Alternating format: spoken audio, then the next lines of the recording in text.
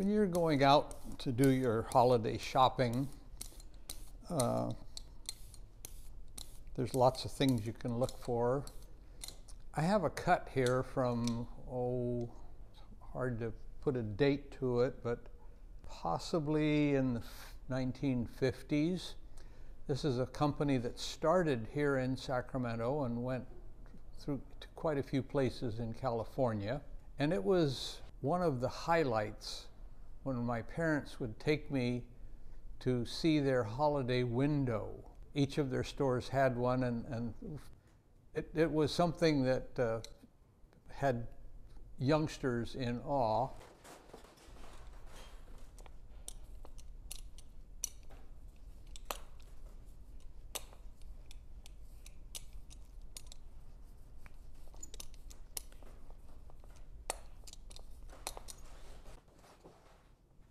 And to me, it's kind of sad that businesses like this are no longer around.